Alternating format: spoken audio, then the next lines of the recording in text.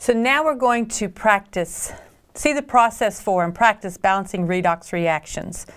The method that we're going to learn is called the half reaction method, and it's very systematic.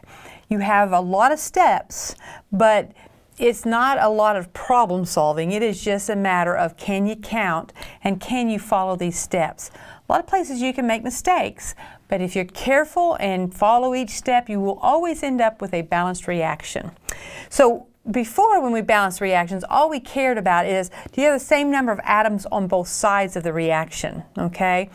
And that was all that we needed to do. Here we got to see that when you balance a redox reaction, you've got to make sure more than just the atoms are balanced, but you also have a balancing of the charges, okay? It's important to not only have the atoms, but as it says here, the number of electrons gained and lost must balance out. So if something is getting rid of 2 electrons and the other guy just wants 3, we've got to make sure we have it all worked out to where the same number that are lost or given are gained or received, okay? So this half reaction method has a procedure, and I'm going to show you the procedure. You should copy these and have them in your notes in their entirety so that you can have them handy as we work through our examples here, and then as you start practicing it, because you're going to want to look at them, the rules step by step, and then wean yourself from having to look at them. All right, so I'm going to outline the steps here.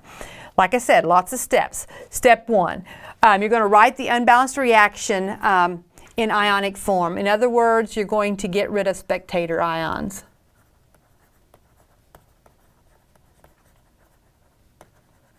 Okay? Then you're going to separate the equation into 2 half reactions. We'll see how to do that. The weird thing that we have to do here is to balance atoms, well, this isn't weird, balance the atoms other than oxygen and hydrogen in the normal way, okay? There's nothing unusual about that. But what's weird is when you balance the oxygens, you add water molecules, and when you balance the hydrogens, you add H+. Now, that's what you do if it's an acidic solution. There's going to be a subroutine that we're going to do if it's basic. We'll see what this is as we do in an example. You might want to stop and at any point write these down in your notes if you don't have a printout of them. After you've done that, then we're going to make sure that we balance the charges. The way you balance the charges on each side, so you'll have an arrow and you'll have things over here and things over here. You've got to make sure that if there's a -5 on this side, there's a -5 on this side. That would be balancing the charges. The 2 half reactions have got to be equalized by making sure the number of electrons gained and lost are the same. So we might have to multiply by the half reactions by some coefficient. Then we can add those together, and here is a very important step. There is no reason why you can't know whether the reaction was actually balanced. You can do a check, you can know. Maybe you made a mistake. I was working through these problems earlier today and I got to the end and I had made a mistake. So I know if I make a mistake because they have to have the atoms balanced as well as the charges. So we're going to go back to our light board here in a moment and do the balance this one together, but before we balance it, I want you to choose which one of those is that first step, which is, or maybe it's the second step. Let me just look real quick. Is it the second step? Uh-oh, what did I do? I didn't mean to exit out of that. I hit the wrong button apparently, so bear with me. Yeah, separate the ions into half reactions. So that's step number 2 there. So we've got our overall reaction. It's already given to you in ionic form. Spectator ions have been eliminated and we have that written out. And we want to find the half reactions. This is not hard to do. All you have to do is make sure that certain substances are on either side of the equation. So hopefully you picked the correct answer of C. And I'm going to go ahead and write those 2 half reactions here. Now when I write my half reactions, I like to make sure I have got plenty of room on either side to start adding stuff. Okay, so there is the Cr2O, I don't know why I wrote 2 there, Cr2O7 2-, okay, and it is going to go to Cr3+, that's 1 half reaction. The other half reaction is C2O4, and it has a charge of 2 minus, and it's going to CO2. Okay? So I have my two half reactions here. The next thing that I want to do, and I'll just work through one in its entirety, the next thing I want to do is balance elements that are not oxygen or hydrogen. So that in this case would be chromium. There's 2 chromiums, there's only 1 chromium, so I'm going to put a 2 coefficient. There's nothing different about that. So we've now got the chromiums balanced. Now we're ready to balance the oxygen. And what the rule says, in order to balance the oxygen, you add enough waters to balance it out. So I've got 7 oxygens. How many waters would I need? Well, each water has an oxygen, so I would need 7 waters. So there it is. I've got my oxygens balanced. What's the next thing to balance? The next thing to balance is hydrogen. Well, there wasn't any hydrogen here, but when we added water, there suddenly became some hydrogen. And I have 7 times 2, 14 hydrogens. So I would have to add 14 hydrogens to this side. Now my hydrogens are balanced. So it says it's acidic, so I don't have to do that subroutine for OH minus, and I have got the elements balanced. The next thing I'm ready to balance is the charge. So what we do is we look at the total charge on both sides, and I have to make sure that they get to be the same. Right now I've got 14 positives and 2 negatives. At this point I have 12 positives in total. Over here I have 2 times 3, I have 6 positives. Okay, so it's definitely not balanced. Now the only way that I can make the charges balanced is by adding electrons, and electrons are negatively charged. So we've got to make sure we add them to the correct side so that we bring the charges to the same. Now you're adding negative things, so you're going to be bringing a big number down by adding electrons. We're going to take this big number and bring it down by adding 6 electrons. As soon as we do that, then over on this side I have a +6 charge to go along with that +6 charge. And that is a balanced half reaction. Now we're ready to balance this half reaction. We balance elements other than oxygen and hydrogen first. So that would be carbon. 2 carbons, 1 carbon. We need 2 carbons. Now we're ready to balance the oxygen next. There are 4 oxygens and there are 2 times 2, 4 oxygens. So our oxygen is already balanced. Now we're ready to balance the charge. On this side it's 2 negatives and this side it's 0, right? And we're going to add electrons. Electrons bring down the bigger side. I said that this was a total of a -2 and this is a total of 0. I have to bring this down. So I'm going to add 2 electrons here. Now, let's pause for just a moment here. One thing that has to happen, and you're going to know you had made a mistake if this didn't happen, you have to have the electrons on opposite sides. Now once you write it on here, you know that this side is gaining electrons. This is the GER. This is the reduction half reaction. You do not need to go in there and do oxidation numbers of each atom and to decide who is reduced. As soon as you see that I've added 6 electrons, at that point you know that this was reduced. And if one's reduced, the other one has to be oxidized, and I see that I have lost electrons. That's how we represent losing electrons. They're written on the product side. So this would be our oxidation half reaction. Okay, so now I have the 2 half reactions that are balanced. The next thing that we have to do is make sure that electrons gained and lost are the same number. You can't gain 6 electrons and only lose 2. They have to be the same. So in this case, I'm going to multiply this whole reaction times some number so that we have the same number of electrons lost as we had gained. So what would that be? It would be a 3. So the next thing I want to do is make sure I don't lose track of things. I like to go ahead and rewrite this reaction with the 3 all the way through. So 3 C2O4 2 minus. When I make mistakes on this, it is usually because I'm trying to skip steps and I'm trying to just imagine those 3's across the way. And then 3 times 2 is 6 carbon dioxides, and 2 times 3 is 6 electrons. So this half reaction here and this half reaction can now be added together.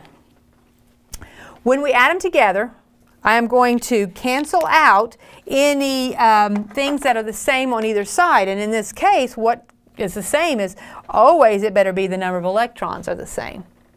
Is there anything else?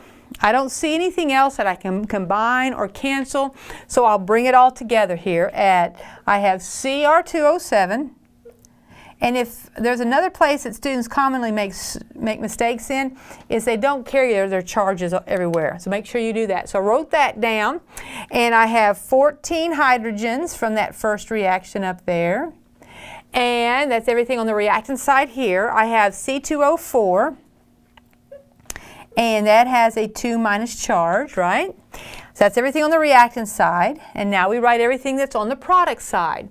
I have 2 chromiums, 2 Cr with a 2+ charge. Nope, sorry, 3+ charge. And I have 7 waters. And I have 6 carbon dioxides. All right, so the last step, it says to check. Let's check. We have to make sure the atoms are balanced and then make sure the charges on either side balance. So I have 2 chromiums, 2 chromiums. 7 plus 4, that's 11 oxygens. 7, uh-oh, I lost something. Where did I lose it? I just now see that I lost it. Oh, haha. Here we go. See that check? That check let me know that I lost track of something. I didn't put that 3 coefficient. I bet you were yelling at me out there, okay? Did I do the 6? I did. Okay, now let's try again. Make sure that we're balanced. The 2 chromiums, the 2 chromiums. The 7 and 3 times 4, 12 more. 7 and 12 is 19. Then over here I have 7 and 12, so I have the same number of oxygens. Whew, good. Then I have 14 hydrogens, and I have 7 times 2, 14 hydrogens, and it's balanced atom-wise. The next thing we have to do is make sure it's balanced charge-wise. So let's look at the total charge on the left-hand side. There's 2 negatives. There's 3 times 2, 6 more negatives. That's 8 negatives plus 14 positives, right? For all of this, and what does that make? This gives me a +6. Then we come over here, and it's 2 times 3, and everything else has no charge, so it's +6. And at that point, I know that it's balanced. It has to be, because everything I needed to check is there. So now we have shown you how to do it in the acidic medium. Okay, notice there's H+ ions in there. That has to be present in order for this to balance. Okay, the next one we're going to work is this one, but we're going to show you what to do when it is in a basic solution. So now we're ready to do one in basic solution. We have the Cn-. Can you pair it up with its product? It would, of course, be the CnO-. Okay, so I've got that half reaction. And then I've got the MnO4- going to MnO2. And the MnO2 doesn't have a charge. I don't like the way that pen's writing, so let me change colors here. All right, so now, step 1, we look up here. We'll do this half reaction first. You make sure you balance the elements other than oxygen and hydrogen. 1C, 1C, 1N, 1N. It's balanced. Now we'll balance oxygen. 1O, so we have to add 1 water. Okay? 1O gives me that 1 water, but that messes up the hydrogen, and we learned that when you add when you mess up the hydrogens, you have to add H+ on the opposite side to do that. Now you ought to pause and make sure you find the rules to follow if you've turned and you don't have them handy, and read through what it says about what to do next with the getting it out of acidic solution into basic solution. What it says is to add OH to both sides of the equation. It was balanced element-wise the way it was without this water, this OH-. So if we add it on one side, it won't stay balanced unless we add it to the other side as well. So now it is still balanced element-wise. But what happens over here, if two H's and two OH's come together, you will turn this into two water molecules. Okay? The last thing I want to do is neaten it up a little bit, because I have one molecule of water over here and two molecules of water over here. So this guy right here can cancel out with one of those and leave you with just one. So let me rewrite what we have here. We have Cn minus, nope, yep, I left, there it is. Okay, Cn minus plus 2OH minus going to CnO minus plus a water molecule. Double checking that my atoms are still balanced. One carbon, one nitrogen, two oxygens, two hydrogens. Now I want to balance the charges, okay? And you do that with electrons. On this side, I have a total of 3 negatives. On this side, I have a total of 1 negative. We add electrons. Electrons bring one of the sides down. We have to bring this one down to match that one, so I'm going to add 2 electrons. And we have a half reaction that's balanced. Now for the MnO4 minus half reaction. We balance the atoms other than oxygen and hydrogen first. They are balanced. We have one here and we have one here. Now we're ready to balance the oxygen. I have 4 oxygens and I have 2 oxygens. So I need to add 2 water molecules, right? Because that'll give me 2 oxygens. Soon as I do that, it brings hydrogens along for the ride. So I have to add 4 H pluses. That gets my hydrogens balanced. But since it's in basic solution, we don't leave those H pluses. We have to add 4 OH minuses, but we have to add it to both sides or it won't stay balanced. Now what will happen here is those will come together and give me 4 waters. Okay? And then I can clean it up a little bit. Look, I have 2 waters and 4 waters. So I can get rid of those 2 waters with 2 of these waters, and that will give me the half reaction of MnO4 minus plus 2 waters going to MnO2, no charge, plus 4 OH minus. Let's double check that it is balanced as we see it. 1 manganese, 4 plus 2, that's 6 oxygens, 2 plus 4, 6 oxygens, 4 hydrogens, 4 hydrogens. Now let's balance the charge on this side. I have got a total of a -1 on this side. Okay, total of -1 on this side. And on this side, I have a -4. We add electrons to make sure that the charges are the same. You bring down the charge by adding electrons to one side. I need to bring this down a little further, so I'm going to add 3 electrons. That's going to bring this side down to a -4. So now I've got my second half reaction. Again, check. Don't go any further until you make sure your electrons are on opposite side. Loss of electrons, this has an oxidation half reaction. Gain of electrons, this is my reduction half reaction. So this reaction here, I'm going to take it and multiply it by 3. I'm looking for the least common multiple between 3 and 2. And I'm going to take this one and I'm going to multiply it by 2. That'll give me 6 electrons gained and 6 electrons lost. Now, so that I can make sure I don't make a mistake in front of you guys, I'm going to go ahead and rewrite this reaction with the times 3. That would be 3 Cn minus, well, can't write Cn to minus apparently, 3 Cn minus plus 6 OH minus, yielding 3 CnO minus plus 3 waters plus 6 electrons. And I'm going to rewrite this one with the times 2. I have 6 electrons plus MnO4 minus plus, times 2, plus 2 times.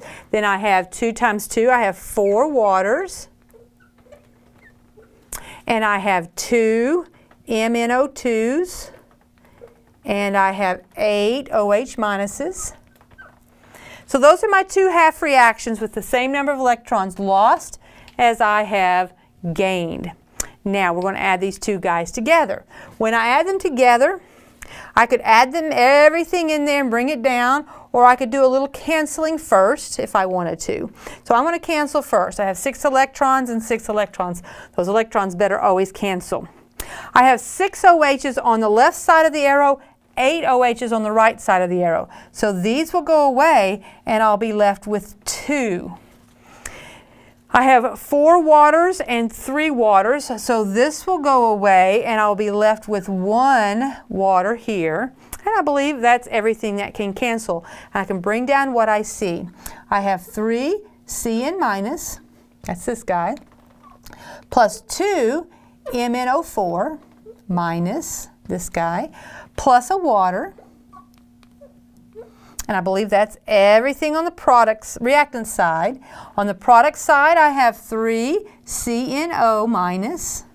I have 2 MnO2s, no charge, and I have 2 OH minuses.